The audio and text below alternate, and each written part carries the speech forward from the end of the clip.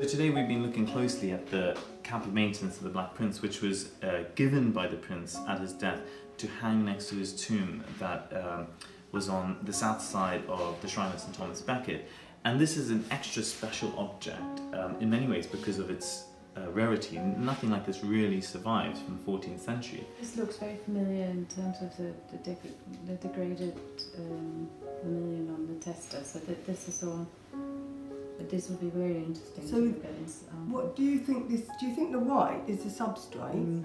I love them. I'm here with my colleagues. There are 4 other disciplines here today, and one of them, Yvette, is leather conservator, so she can help me when I don't know, when I get under the fringes of my expertise. She steps in, and together we can all look at the same object and come up with lots of new ideas. That's what we've been doing all morning.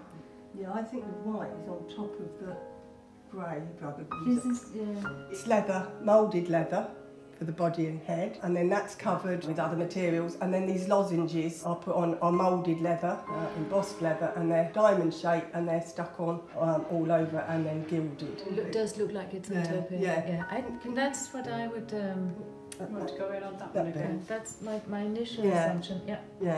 It's basically the function is not unlike the canvas. Yeah. And the shield's made like that. The shield was yeah. textile parchment and then the decorated leather on it. What's the role of the added linen? Because if you've already got it's a parchment I think it's on underlay.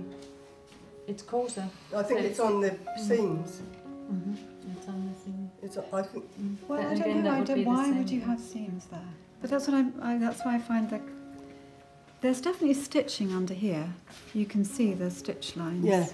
Can't you? Yeah. A large part of the project will be to analyse the piece and to see if we can establish whether there are repairs in the piece or whether it is as it was constructed. What we've been finding is that there's lots and lots of different little pieces, and we've been trying to patch together the chronology of how this actually was put together in its time, but also how the course of time has taken its toll on the object. The leather, because you can see it where it's flaking off here. Oh yeah, that's definitely yeah.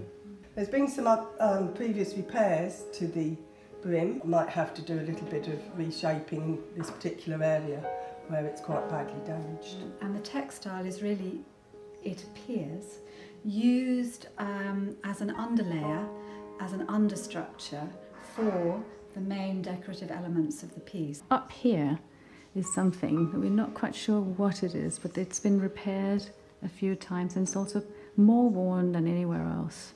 And there was a suggestion that actually, I don't know if you can see this connection point, that the tail could be detached and come off. If you imagine that you had to travel with it or move it from one place to the other, this tail really does stick out, so it would be quite handy if you could take it off. And if I just suggest my hand here, you can see that it's exactly in this area that it's more worn.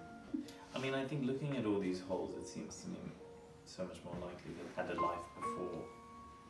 Yeah, that it wasn't a new... Yeah, that it wasn't I agree. And I wonder, but wouldn't go so far to say that maybe even some of these other repairs could have been lifetime repairs. It could be an indication that the achievements above the Black Prince's tester were indeed used by the time they were put up as achievements. They were his.